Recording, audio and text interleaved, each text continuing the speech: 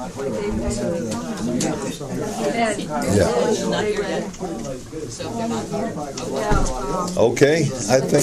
hello. I think we can begin. Good morning, all. I don't know what kind of a message you can expect this morning, but they gave me some hot sauce up here.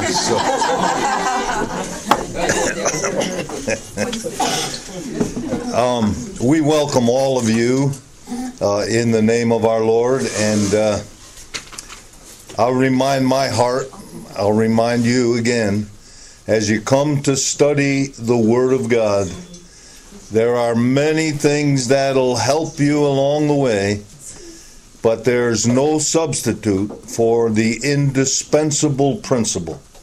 And the indispensable principle is total reliance upon God's Holy Spirit. It is God's book. He inspired it, and now He needs to illuminate. Only the Holy Spirit can take these precious written words and unveil the living Word, our Lord Jesus.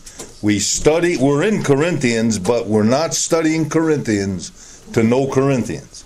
We're studying Corinthians to know our Lord Jesus Christ in a more infinite way. Before we go to prayer, I want to share a verse from Psalm 68, verse 9. Psalm 68, 9. Thou didst shed abroad plentiful rain, O God. Thou didst confirm thine inheritance when it was parched. And God refreshes His inheritance. And if you're not familiar with His inheritance, look in the mirror, because you are His inheritance. And if in any way, at any time, you're parched, the Lord will refresh us. So I don't know if anyone's parched today, but that verse is very precious. Let's just look to the Lord and ask Him to confirm His inheritance. And if anyone is parched, that He would refresh us. Our Heavenly Father, we thank You that we have this precious opportunity to meet in this place freely and to trust the indwelling Holy Spirit to turn our hearts and our eyes again afresh to our Lord Jesus Christ.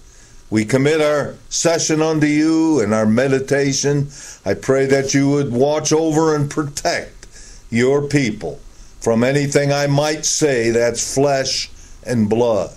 And we just pray that You might speak, because it's Your speaking that will not return void. We know we don't deserve any of this, but our Lord Jesus deserves it. And we claim it in His all-prevailing name. Amen. Amen. All right, welcome again to our little look at our Lord Jesus in the book of 2 Corinthians. We're in lesson 26. And you might think, oh, I'm lost. I need a review of 25 lessons. That would be true if all we did were topics.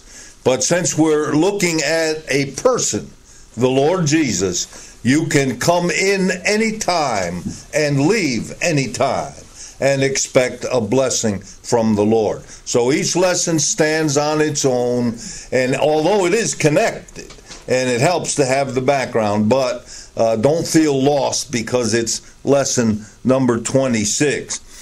For the past two sessions, we have been looking at all the way through 2 Corinthians. The Apostle Paul is God's complete model of the new covenant experience. And so we look at the Apostle Paul to see what our life would look like if indeed Christ is our very life. And we've looked so far at 14 or 15 or 16 principles. I forgot which one we're on. But we're on the principle titled Redemptive Suffering. This is our third lesson on redemptive suffering. It's a very important topic because as you look at Paul, you see how Paul deals with suffering in a redemptive way. If you miss those first two sessions, see Sweet Lily and get cassette 24, 25, and you'll be caught up. Anyway, as the book of 2 Corinthians uses the expression, uses or explains that topic, redemptive suffering. Redemptive suffering is the life of Jesus lived in us, and he's pouring out his life through us, especially as we go through trials and sufferings in life. And he's pouring himself through us in order to bring redemption to the world. That's why we call it redemptive suffering. Follow along, please, on the notes, or you can use any mechanical device, or if you have a Bible, turn to 2 Corinthians 4. This sort of summarizes redemptive suffering. We are afflicted in every way, but not crushed, perplexed, but not despairing, persecuted, but not forsaken, struck down, but not destroyed, always carrying about in the body, and I once again call attention to this, the dying of Jesus, not the dying of self. It's the dying of Jesus that we carry about, so that the life of Jesus may also be manifested in our body. We who live are constantly delivered over to death for Jesus' sake, so that the life of Jesus also may be manifested in our mortal flesh. So death works in us, but life in you. Now, especially verse 10, this is the redemptive suffering experience in a nutshell. Always carrying about in our bodies the dying of Jesus, that the life of Jesus might be made manifest. In other words, 100% of everything that takes place in the life of a new covenant Christian that we would call suffering, 100% of that is designed to manifest Christ to others. It's all about him releasing his life. And that's why we call new covenant suffering grace suffering, the suffering of those who are looking to Jesus. We call that missionary suffering, soul-winning suffering. It's evangelism. It's missions. Whatever it is, at whatever degree, any tragedy that comes into the life of one trusting Jesus is a missionary tragedy. Any accident that comes into the life of a new covenant Christian is a missionary accident. Any sickness that comes into the life of a new covenant Christian is an evangelistic sickness, a soul-winning sickness. Any kind of setback, any kind of persecution, any kind of weakness, any trial, the responsibilities of life, taking care of the elderly and so on, all of the suffering and hindrance that comes with old age, all of it, every bit of it is redemptive. Every hardship in the life of a new covenant believer is redemptive. And everything is about carrying the dying of Jesus. When he lived on earth, he had a body. It was an incarnate body. He lived in the flesh. And in that body, he went to the cross. It's the same Jesus, but it's a different body now. He doesn't live in his incarnate body now on earth. He lives in heaven, of course, but on earth he doesn't. On earth he lives in his mystical body, the church, you. In his incarnate body, he went to the cross. Don't be surprised if in his new body he's going to the cross. He always goes to the cross in the Christian. It's all about him pouring out his life, him self-denying, him self-sacrificing, him pouring out. You're carrying in your life the dying of Jesus so that his life can be made manifest to others. And so a new covenant life is Jesus living redemptively. You don't get that by study or by thinking or by speculating or by trying to imitate the Lord Jesus. That's a revelation of God, and it's made when the life of Christ, the indwelling life of Christ, is real and it begins to pour out. That's God's way. That's the best hope the world has, is watching the Christian in redemptive suffering. So he wants to radiate, he wants to shine. Now, when we left off, we were discussing chapter 4, verses 8 to 10. We're afflicted in every way, not crushed, perplexed, but not despairing, persecuted, but not forsaken, struck down, but not destroyed, always carrying about in the body the dying of Jesus, so that the life of Jesus may be manifest in our body. Let me just home in again on those 4 principles. Afflicted in every way, but not crushed. Crushed has to do with weight. You get crushed when there's a weight. And the whole idea is we're afflicted, but all the weights that come into our life, we learn from Isaiah's prophecy of the little baby Jesus. The government shall be on his shoulders. He never expects you to carry the weight. He never expects me to carry the weight. It's on his shoulders. Whether the burden is family or children or finances or some heavy responsibility or the weight of providing or the weight of guiding, or especially the heaviest weight I've ever found in my life is the weight of living a holy life before God. I'll tell you, that'll crush you if you try to bear that on your own. And so we've got to look to the Lord. God actually adds, I've shared this before, he adds to the burden to lighten your load. And you say, how does that work? He adds to the burden to lighten the load, because after a while you're going to wise up and crawl out from under it. If it gets heavy enough, you're not going to keep trying to bear it. And so in his grace, he keeps adding to the burden to lighten the load. And the load is lightened. My burden is light, said our Lord Jesus, when we give it to him. We don't bear it on our own. In that connection, I love Psalm 55:22. And I love it especially in the New American Standard because there's a footnote.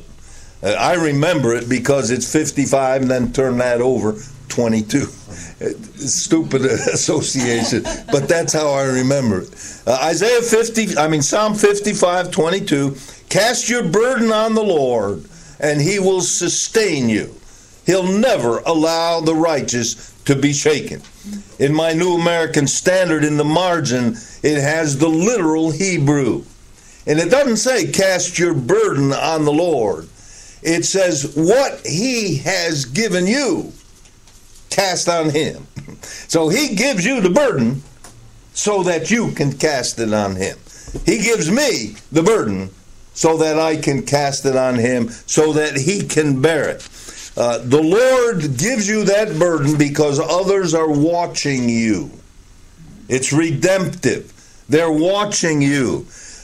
I could spend the rest of this lesson and then some describing what Paul meant when he said, afflicted in every way. There's no end to that list. Afflicted in every way. It could be some change in your life. I know some people that have really had a crisis because they faced retirement. And that became a tremendous burden because they didn't want to retire and they were forced to retire and all that kind of thing. a season of unemployment, any financial hardship, any unexpected thing that comes into our life, old age, sickness, a broken family, a wayward family, and especially a fall into temptation and sin. All of these things we try to bear. And if we try to bear them, the life of Christ is clogged. The life of Christ is not manifest. I love Isaiah 64, 3 and 4. Look in vain on your sheet. This one's not on your sheet. Sorry about that. But Isaiah 46, 3 and 4 says, "Listen to me. You have been born by me from your birth. You have been carried from the womb." God's been carrying you all your life long. And then he says, "Even to your old age, I will be the same. Even to your graying years, I will bear you. I have done it. I will carry you. I will bear you. I will deliver you." What a promise that is. Yea and amen. That he not only wants to carry your burden, he wants to carry you. And that's what he does. And so that's what Paul said. That's redemptive. When you go through affliction and you're not crushed, you're not trying to carry it yourself. We're afflicted but not crushed. If we're crushed, the life doesn't flow and they don't see Christ. Same thing in verse 8. Afflicted in every way, not crushed, perplexed, but not despairing. It's okay to be perplexed. You know what perplexed is? You don't know what's happening. You don't know what's going on. Things are taking place in your life. You say, what's God up to? What's he doing? Why is he allowing this? Especially at this time. We are perplexed, but not despairing. If we get to despairing, if we get to hopelessness, all the steps along the road to that. First, we don't know what's going on, so we begin to doubt. Is the Lord paying attention? Does he love me? And then we get frustrated, and then we get anxious, and then we get depressed, and then we despair and give up hope. Every step along the way, every step, doubt, frustration, anxiety, depression, all of that, every step dims the light more and more. The lens gets foggier and foggier. They can't see Christ. And so be perplexed. You don't have to know what's going on. I don't have a clue. In fact, you won't know what's going on. I told you last time, you don't know 1/10 of 1% of what's happening in your life, because God is always working and it's always mysterious. Somebody with a blue Toyota Tundra left their lights on. Does somebody back here have a Toyota Tundra? No? Okay, sorry. Thank you. Anyway, the whole idea is that it's redemptive, so we don't despair.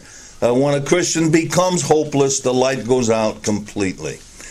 Verse 9, persecuted but not forsaken. The same thing. God will allow in your life opposition. He lets your reputation get ruined. He has people say bad things about you and misrepresent you. People will walk all over you and will try to retaliate. And so many things. They will persecute us. And someday, and in some places already, maybe here, the ultimate is they're going to lop your head off. And all redemptively for the name of our Lord Jesus. If you begin to doubt God's presence, that's forsaken. Does he love me? Why is he allowing this?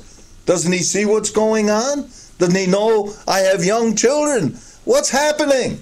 You can be perplexed, but don't ever doubt that the Lord is with you. Because as you move toward that, the light is dim. All of this is designed to release his life and to let him shine forth. Struck down but not destroyed. Verse 9, last part. I'm destroyed when I give up. The idea is we're often knocked down, and many things knock us down. God will allow you to fail. God will allow you to fall. But the righteous man rises 7 times. 7's the perfect number. You never stop rising. It's in the rising that his life is manifest. It's in the resurrection that his life is manifest. If you stay down, if you're destroyed, then the light goes out. And so all of these things I'm just trying to illustrate are redemptive. But a crushed heart bearing its own burden, someone who is despairing and giving up hope, someone who feels forsaken, God doesn't love me anymore, someone who's destroyed and thrown in the towel,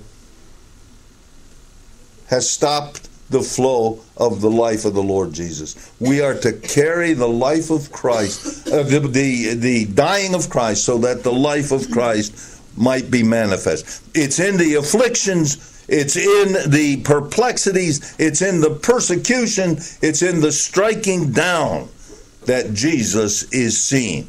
And unless I apply his life to my suffering, there will be no redemptive value. So that's what we looked at. Now, before I leave this important purpose of redemptive suffering, I know I spent all last time on that, but it's so basic. Why does God allow this in my life? And to show that it's always redemptive, it's always missionary, it's always for somebody else. What's going on in your life right now? Whatever aches and pains and limitations, whatever's going on in your life, it's not primarily for you. It's for somebody else. And that's when the amazing unveilings that we have in 2 Corinthians. What I want to do is take that same truth. That's correct, Bill. I want to take that same truth and I want to illustrate it twice. Once in the Old Testament. I love the Old Testament because it's the New Testament. Yes. It's the New Testament in story form. It's the New Testament in seed form. It's the New Testament in the bud. It's the same truth, but it begins once upon a time, and you follow the redemptive history, and there's a story that carries the principle. The New Testament's fully developed its doctrine. Sometimes that's harder to lay hold of. It's a lot easier to see a high tower that I can run to and be safe than to see that I am seated with Christ in heavenly places. It's the same thing, but sometimes the theology of it just is very, very heavy and you can't get into it. So I want to give an Old Testament illustration, which I call the seed. The Gospels, still not fully developed, which I call the bud, and then the epistles, which are the fully developed. That's where God explains everything. So I want to give you a picture from the seed and a picture from the bud. Same truth. All suffering is redemptive. That's what we're illustrating. Now, I think I need to say this. I don't know all of you here, but those here and those that follow by tape and so on, not everyone has had the same opportunity to learn Bible stories. And I'm about to say, I'm going to share a familiar Bible story. And someone might say, that's not familiar to me. We don't all have the same opportunity. I was 16 years old before I knew Jesus walked on water. I never heard about the lion's den. I never heard about the 3 men in the furnace. You know who told me that? Lillian. My girlfriend. We would go on walks and she would teach me the Bible. That's how I got to know the Bible stories. And so I don't want to take for granted that just because it's a familiar story to some, that it's familiar to all. And it's sort of a long story, but I think it's familiar to most, and I want to take the time to develop it. And I'm talking about the three men in the fiery furnace. That's the story that illustrates this redemptive suffering. Now, there's so many ways you can look at it. You can look at that and study faith, because there's a lot of faith in that story.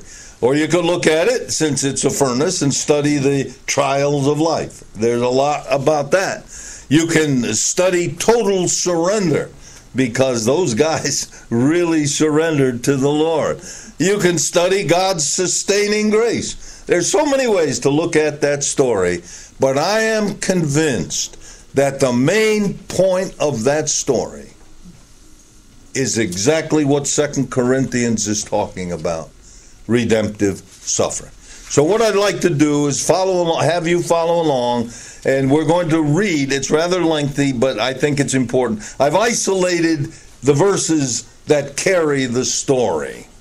It begins, Daniel 3:1. Nebuchadnezzar the king made an image of gold, the height of which was 60 cubits.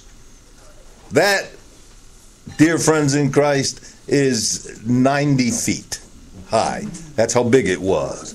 And 60 cubits its width was 6 cubits. And he set it on the plain of Dura in the province of Babylon. And it was all made of gold, because in another image he was the head of gold. It's all about Nebuchadnezzar. And he makes this big image to worship him. Verse 4, then the herald loudly proclaimed, to you the command is given, O people, nation, men of every language. At the moment you hear the sound of the horn, the flute, the lyre, the trigon, the psaltery, the bagpipe, and all kinds of music, you are to fall down and worship the golden image that Nebuchadnezzar the king has set up. And whoever does not fall down and worship shall immediately be cast into the midst of a burning fire. Then the report reached the king that there were 3 Hebrews that didn't bow down. Verse 12. There are certain Jews whom you've appointed over the administration of the province of Babylon, namely Shadrach, Meshach. Lillian gets angry when I say Abednego. So, Abednego. These men, O king, have disregarded you. They do not observe your gods or worship your golden image which you have set up. Well, you can expect he wasn't happy. Chapter 3:13.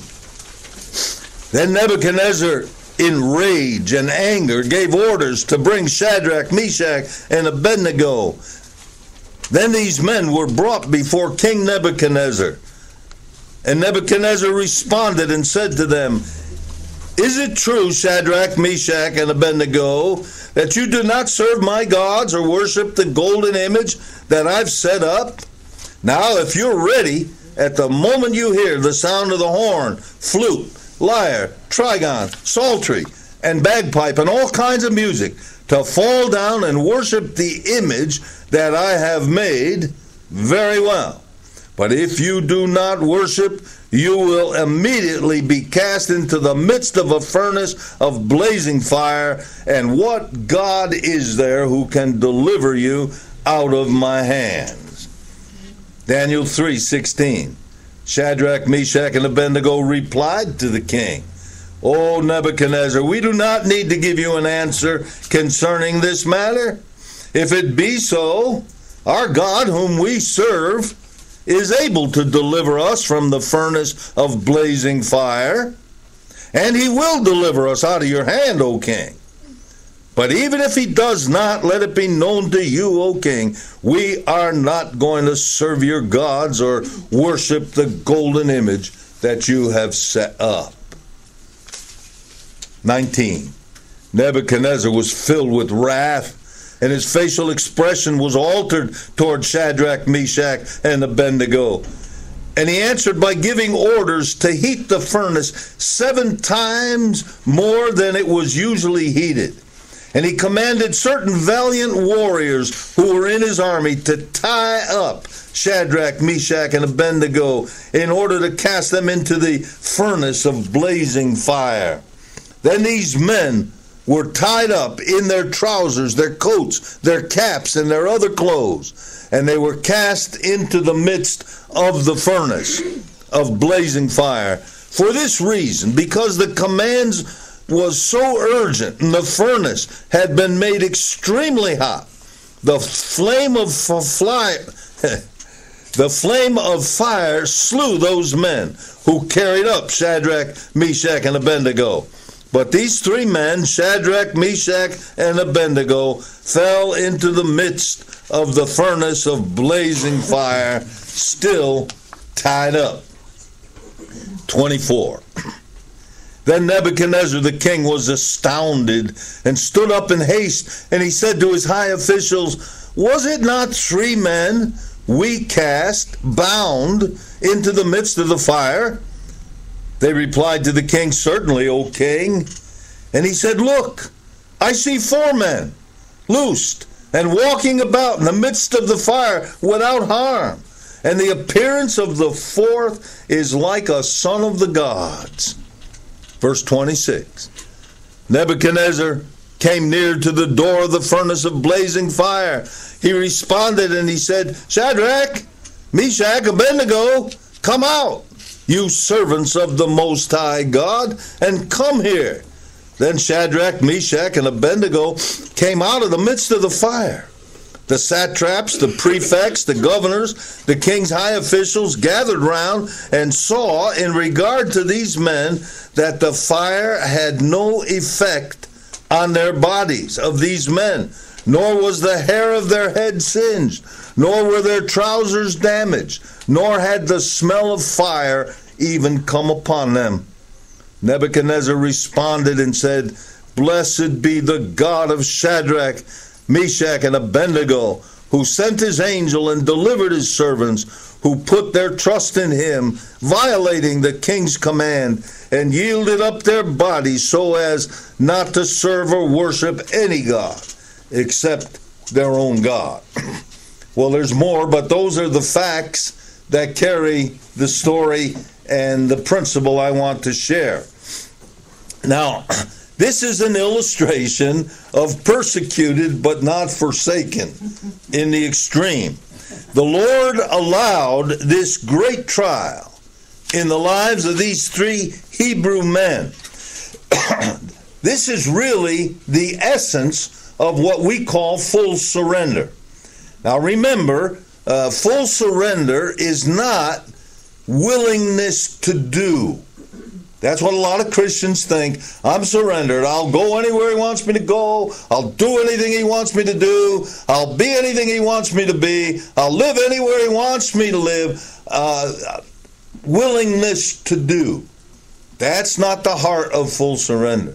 The heart of full surrender is not giving up this or that or doing this or that. Full surrender is not willingness to do. It's willingness to be done unto.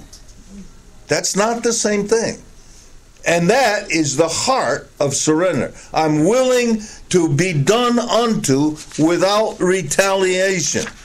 And that's when his life is manifest. This passage is not understood unless you see the missionary heart of God.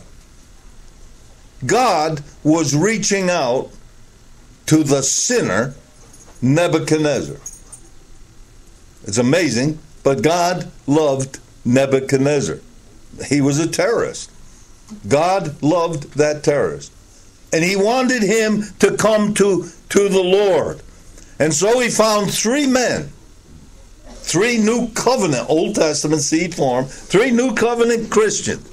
Hebrews 11:34 says, by faith they quenched the power of fire. These men lived by faith.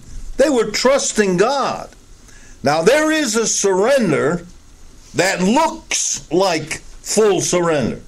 1 Corinthians 13, if I give all my possessions to feed the poor, if I surrender my body to be burned, Doesn't that sound like Shadrach, Meshach, and Abednego? But do not have love, it profits me nothing.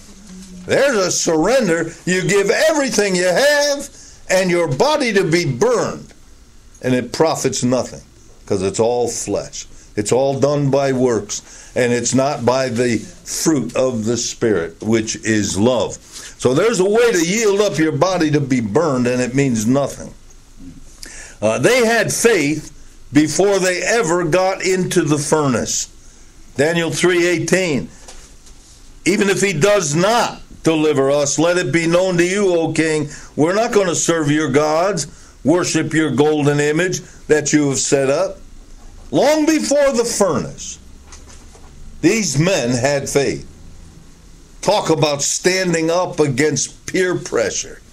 The whole world bowed down, and they stood up against peer pressure. Talk about not being mesmerized by the music of this world. They stood out. Talk about not being afraid in the face of this violent death. These men were men of faith. And though they were men of faith, standing against peer pressure, not listening to the music of this world, not being afraid to take a stand on righteousness, Nebuchadnezzar didn't see Christ. You see that? They had faith before, but Nebuchadnezzar and all sinners, before the furnace, they just think you're stupid. They think you're dumb. They think you've lost your mind. Why are you living like that? They do not respect your faith before the furnace. They mock you. They laugh at you. They call you names before the furnace. And after the furnace, they still had faith. These men were trusting the Lord before the furnace, in the furnace, after the furnace. After the furnace, when it's all over, now they'll respect your faith. Before, they mock your faith. After, they respect your faith.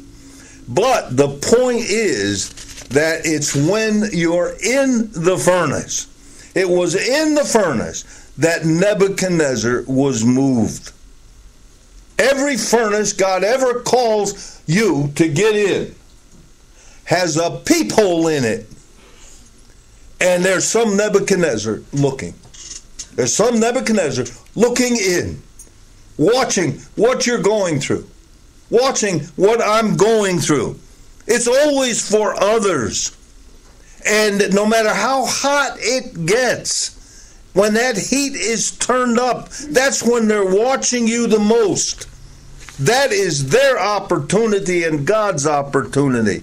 And God calls attention to these things in his attempt to win Nebuchadnezzar to himself. Nebuchadnezzar was gazing into the furnace. These guys were in the furnace, but Nebuchadnezzar was looking in, and it became redemptive. Daniel chapter 3:20, he commanded certain valiant warriors who were in his army to tie Shadrach, Meshach, and Abednego and cast them into the furnace. Let me just turn this table. One thing that got his attention was that these guys are no longer bound. They were tied up. They had cords on them. They were bound. Daniel 3:24. Nebuchadnezzar the king was astounded. He stood up in haste. He said to his high officials, "Were not 3 men cast bound into the midst of the fire?" And they replied to the king, "Certainly, O king." And in verse 25, I see 4 men loosed and walking around in the midst of the fire without harm. And the appearance of the 4th is like the son of the gods. They were free. They had liberty. They were not bound by the world. And that blew his mind. And that's what they're watching for. That's what they're going to see. Now, I'm sure when he looked into the furnace, I'm sure he expected to see ashes. He expected to see them incinerated. And if they were alive, I'm sure he would have expected to see them screaming and writhing in pain and trying to get out or something like that. But they're at peace. They're walking around and with the fourth person. This is an amazing story. The thing that won his heart, of course, the manifestation of Christ. Verse 25 again, I see 4 men loosed and walking about in the midst of the fire without harm. The sinners look into the fire and they see your liberty, but mostly they see you walking with the 4th man. I'm not sure. The Bible doesn't tell us that Nebuchadnezzar and Shadrach and Meshach even knew he was there. He never said anything to them. I'm not sure, because they walk with him before the furnace. They walk with him after the furnace. They might have just been walking with him. But the sinners saw it. Those who are looking, they see it. I have to smile when I say suffering, because if you read the record, these guys didn't suffer at all. The point is that they were experiencing the last part, 2 Corinthians 4, the outer man perishes, the inner man is renewed day by day, and behind the scenes, we dealt with that a little bit last time, that while you are going through redemptive suffering, behind the scenes you're knowing Jesus. And when you compare, you're entering into an intimate relationship with your God. It's not worthy to be compared. You don't compare it. It's not worthy to be compared to what you're experiencing behind the scene. 2 Corinthians 4:16, we do not lose heart. Though our outer man is decaying, our inner man's being renewed day by day, for momentary light affliction, whatever it is momentary light affliction, is producing for us an eternal weight of glory far beyond all comparison. We need God to renew our minds to see things as he sees them. Daniel 3:22, the satraps, the prefects, the governors, the king's high officials gathered round and saw in regard to these men. The fire had no effect on the bodies of these men, nor was the hair of their heads singed, nor were their trousers damaged, nor had the smell of fire even come upon him. That's what happens behind the scenes. Sometimes I hear testimonies, and honestly, I just want to cringe. When we look at chapter 11, you'll see where Paul said, I wish I never gave this testimony. I speak as a fool. I'm insane. This is not how God would do it. Because it had the smell of smoke all over it. If you give a testimony and it ends up that people say, oh, poor Ed Miller, look what he's going through. You haven't given a right test. That's the smell of fire, the smell of smoke all over that testimony. The only legitimate testimony is Christ has come and Christ has rescued and Christ has given peace and all that kind of thing. Otherwise, you think that the suffering's for you. It's not for you. It's for somebody else. I know that I've been through time before God dawned a little bit of this on me. I've been through times that and gone through some suffering, and my heart attitude was, I wish this suffering were over so that I could get back to the business of the Lord. Mm-hmm. I wish this would be finished, because it's a distraction to missions. It's a distraction to soul winning. I want to get back to the main thing. The suffering is the main thing. It's not a distraction. You don't get out of it in order to get back to soul winning. That is how God manifests his life. The furnace is the main thing. Let me give the New Testament illustration. I didn't realize the illustrations would take this long because I had other stuff. But anyway, let me give the New Testament illustration. This is bud form, so it's still stories. It's not quite the doctrine which comes in the epistles. It's from John chapter 4. Remember the woman at the well. I think you're all familiar with that, or if not, I'll make you familiar. John 4:6. Jacob's well was there, and Jesus, being wearied from his journey, was sitting thus by the well, and it was about the 6th hour. Many commentaries, when they see Jesus being wearied from his journey, use that to prove the humanity of Christ. And there's no question that proves the humanity of Christ. But I don't think the main point is to prove Jesus was true man. I think the main point is something like this, that when Jesus lived in his incarnate body, sometime he allowed that body to get weary. And Jesus sat down because he was tired. He was exhausted. And he sat down on that well. Now, Jesus lived in that body for 33 and a half years on the earth. And he allowed that body to become weary. He was weary because it was a long journey.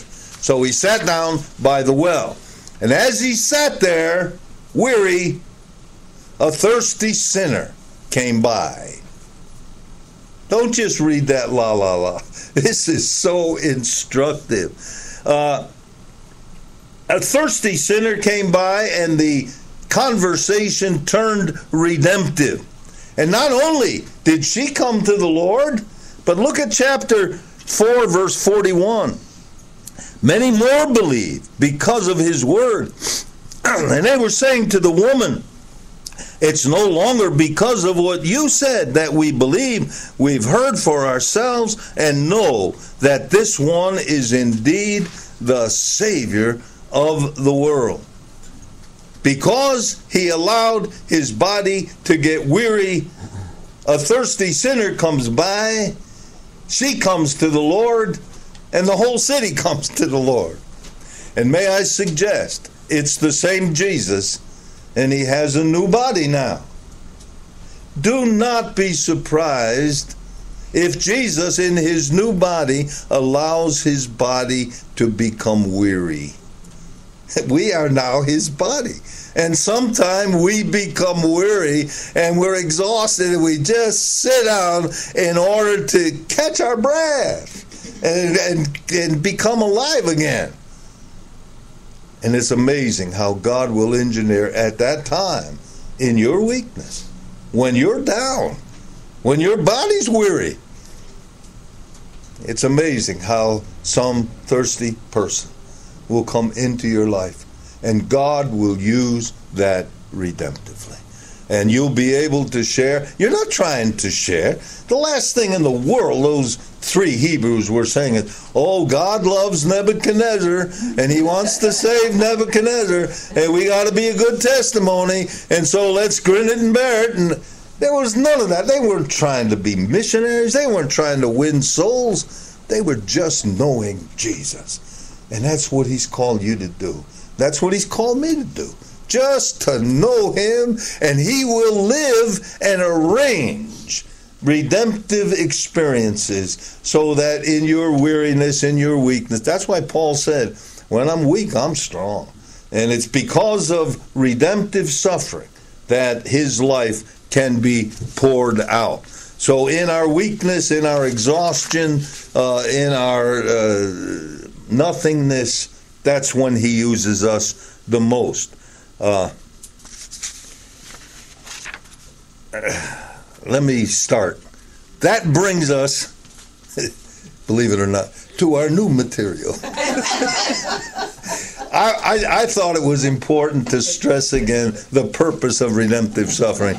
But now, turn please to the second list of suffering, and that's in chapter 6. We looked at the list. There are three lists. One in chapter 4, one in chapter 6, and one in chapter 11.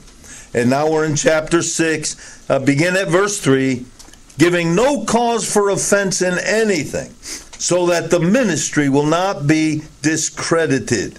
In everything, commending ourselves as servants of God, in much endurance, in afflictions, in hardships, in distresses, in beatings, in imprisonments, in tumults, in labors, in sleeplessness, in hunger, in purity, in knowledge, in patience, kindness, in the Holy Spirit, in genuine love, in the word of truth, in the power of God, by the weapons of righteousness on the right hand and the left, by glory and dishonor, by evil report and good report, regarded as deceivers, yet true, unknown, yet well known, dying, yet behold we live, punished, yet not put to death, sorrowful, yet always rejoicing, as poor, yet making many rich, as having nothing, yet possessing all things. I pointed out in our last session that this list has to do, we're talking now emphasis, focus, with ministry. Notice in verse 3, giving no cause for offense in anything, so that the ministry be not discredited. And in verse 4, in everything commending ourselves as servants of God. And then it goes into the list. The point is, in chapter 4, the emphasis is Jesus living. The emphasis in chapter 6 is Jesus manifest. Jesus being seen. Now we have the ministry. What is the ministry? The ministry is the manifestation of the life of Christ. That's what ministry is. And so the list in 4 takes, here's Jesus living so that he can shine. Now chapter 6, he's going to shine. And we're going to look at the ministry. Now, it's easy to say in redemptive suffering, people see Jesus. But what do they see, really, when they see Jesus? You know they can't see Jesus. He's in your heart. He's in heaven. So what are they seeing that is called the manifestation of Christ? And I believe that's what these verses in chapter 6 are talking about. And so what I'd like to show you is when non-Christians or weak believers look at you going through redemptive suffering and we say, now they see the Lord. What are they seeing that translates into the Lord? You know, we say we see Jesus as shepherd. That doesn't mean that now we're going to become shepherds. We'll be like him. No, we see him as shepherd, and we lay down in green pastures, and we're led in paths of righteousness, and we're by the still waters. That's what they're seeing. And they look and say, wow, he must have a wonderful shepherd. And so the experience translates into the revelation of Christ. But what are they seeing? Let's take the Corinthian look at what they're seeing, since they're not going to see a physical Jesus. Chapter 6, verse 4, we'll begin there. In everything, commending ourselves as servants of God in much endurance. And then it goes into the list. In much endurance. Endurance in what? Follow the list. Afflictions, endurance in hardship, endurance in distresses, endurance in beating, endurance in imprisonment, endurance in tumults, endurance in labors, endurance in sleeplessness, endurance in hungers. What are they seeing? They're seeing you endure. That's the principle. They see the Christian enduring. Now, when the life of Christ is manifest, and one of the biggest things they see is endurance. Now, since we're speaking of the new covenant Christian, I want to save time and just explain in a sentence or two, a couple of verses, what we're talking about. You know, sometimes I get a lot of emails that always say, pray for me, I need patience. And I almost have to laugh because I remember when I used to pray for patience and all that kind of thing. Because we don't have a clue the patience that we need. We just don't have a clue. And what they think is, well, pray for me. I've got almost enough. I need another jug of patience, and then I'll get through the week all right.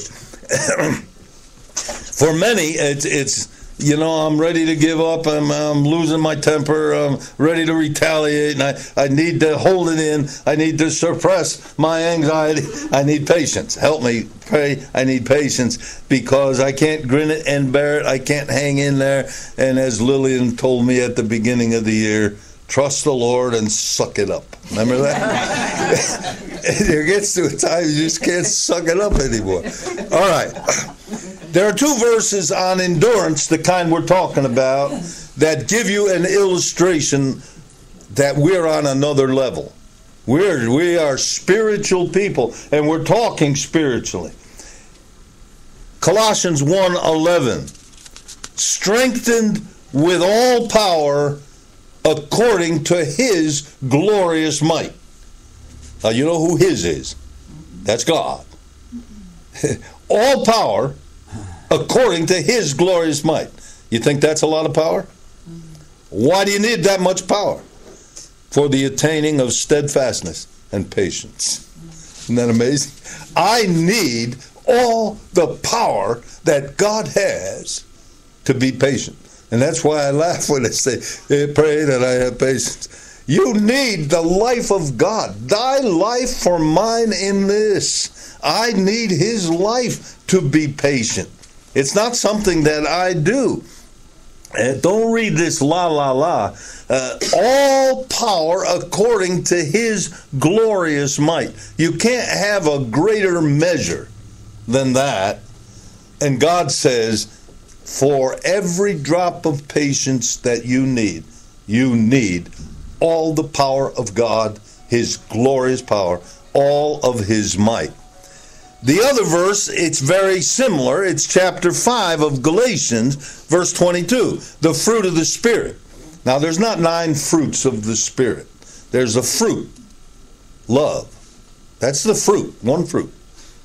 The fruit of the Spirit is love. And these are, read 1 Corinthians 13, you'll see these are expressions of love. There's only the one fruit, love. But, now watch, the fruit of the Spirit is love, joy, peace, patience. It's from the Spirit. Patience is not a work, it is a gift. And it's a gift from the Spirit of God. It's wrong, let me just sort of summarize it. It's wrong to think, and I know we've heard it so many times, I need to live by faith, and I need the grace of God.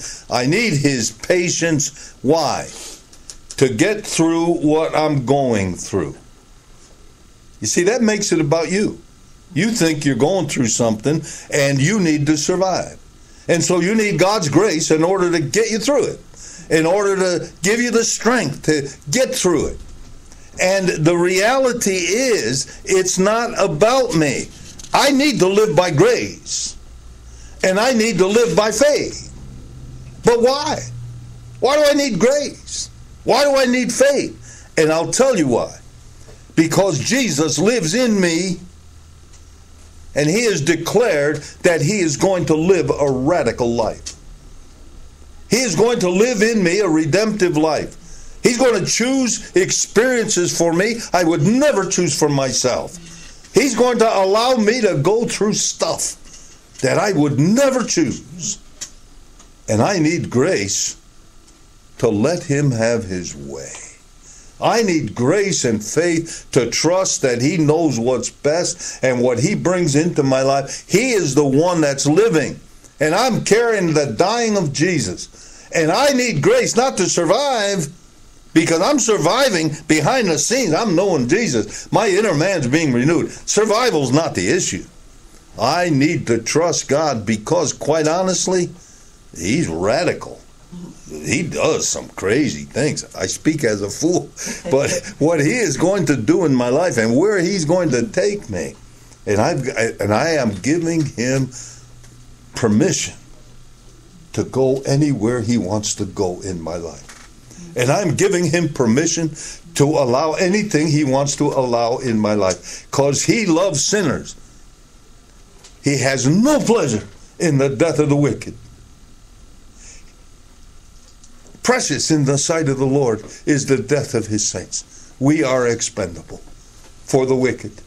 And he is willing to lay down our lives to win them. And so I've got to say, yes, I need grace for that.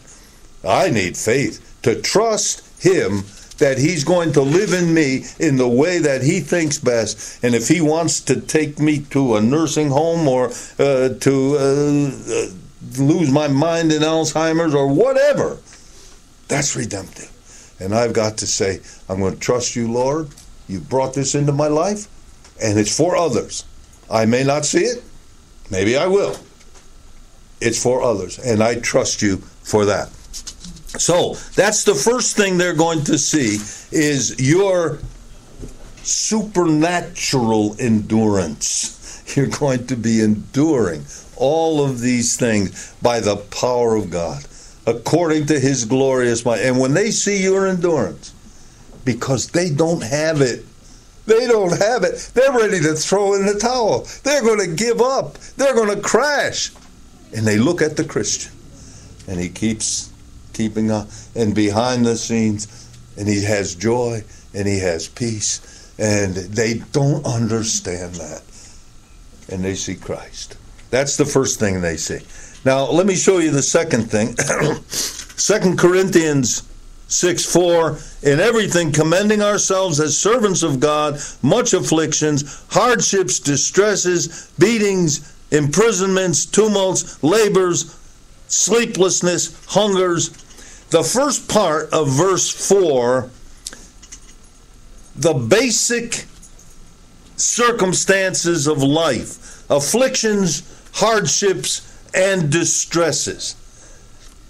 God breaks this up into circumstances. I'm going to suffer in my circumstances. And then in verse 5, in beatings, imprisonments, tumults, I'm going to suffer from what sinful people do to me, persecution.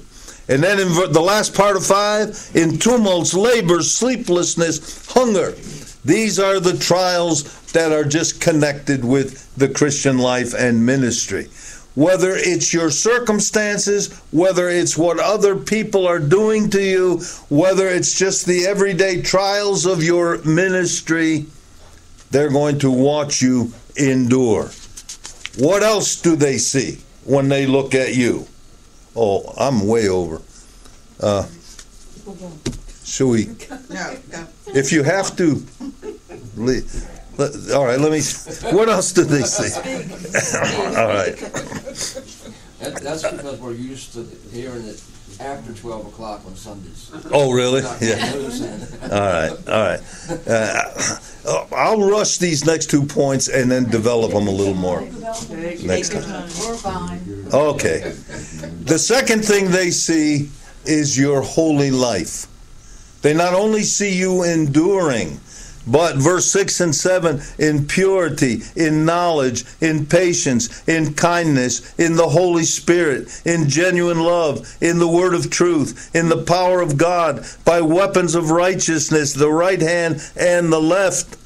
They see that even though you're going through stuff, you don't compromise. You do the right thing. You stand on the Word of God no matter what they say or how they mock you, and they're watching you, and they're amazed that you have the fortitude to stand and do what is right. And they will strike you, and you will not retaliate. You'll not fight back. You'll turn the other cheek. You'll give your cloak. You'll go the second mile. That is a mighty miracle of God. And when they see you enduring, and they see you doing the right thing, and living a holy life, and not backing off, and not compromising, I'm suggesting they see Jesus.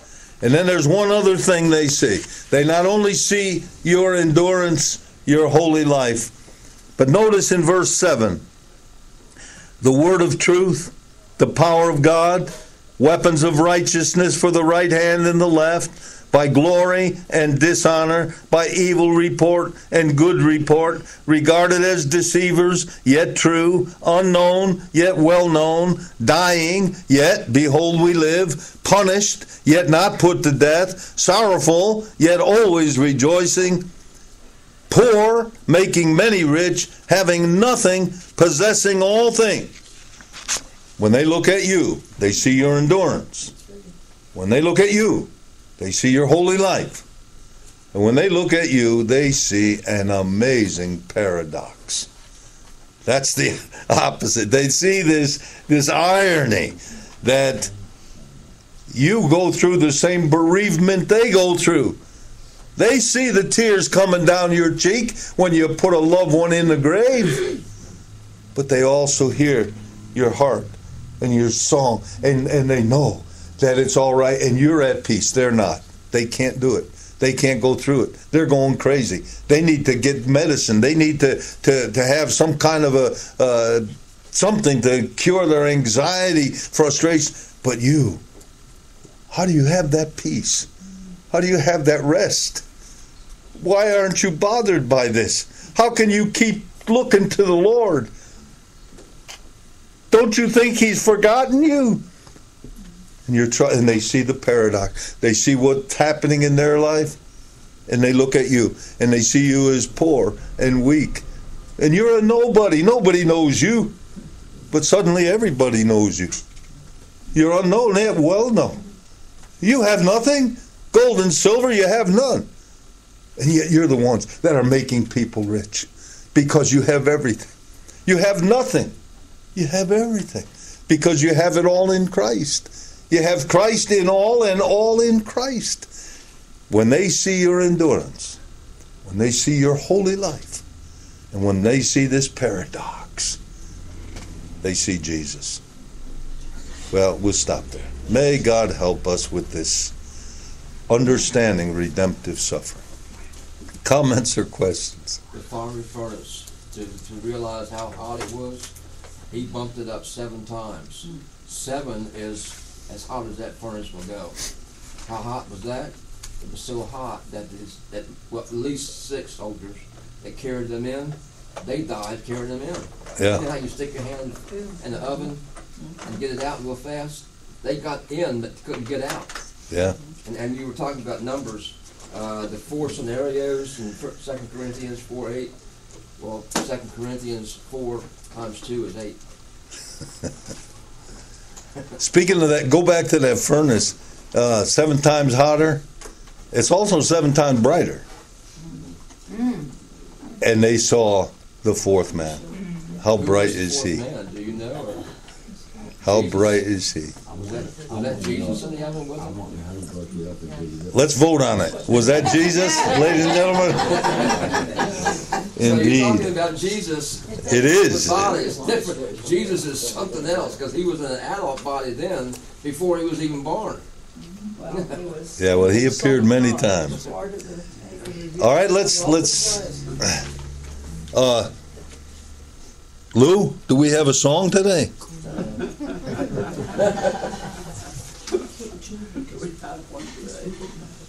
Yes. Before he sings, Nita, the one that serves us, Oh, yes. She's here. she told me that she is now 3 weeks without smoking Yes. a cigarette. Oh, that's wonderful. She's on Chantix, and she said she's had that temptation, but I told her we would pray for her. Amen. But Yeah, thank you. She mentioned that to me, and I reminded her power for that is the Lord. So, all right, let's pray, and we'll remember Nita. Our Father, thank you for your presence with us, and thank you for the revelation of the Lord Jesus in your word. We thank you for your hand in Nita's life and how you have restored her, and as she went through so much. And we just pray that she would know what it is to claim your life as her power over this addiction. And we know that you'll do that, and you're doing it now. And we pray that we all, everyone, Nita and all of us here, even those listening by tape, that we all might go forward